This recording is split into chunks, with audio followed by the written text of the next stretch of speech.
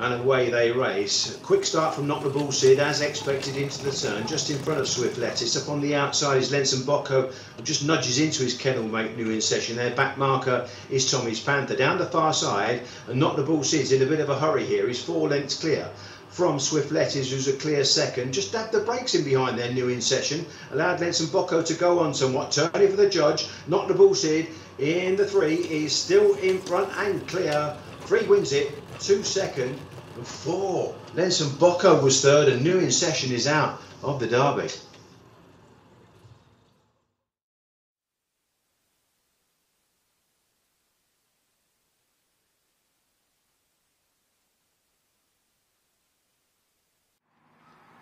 Well, it's another great start to the second round of the Greyhound Derby. Well done to Pat Buckley. Knocknaboul Sid winning and winning well. Out of trap 3, paced up well, Pat. Good time to boot.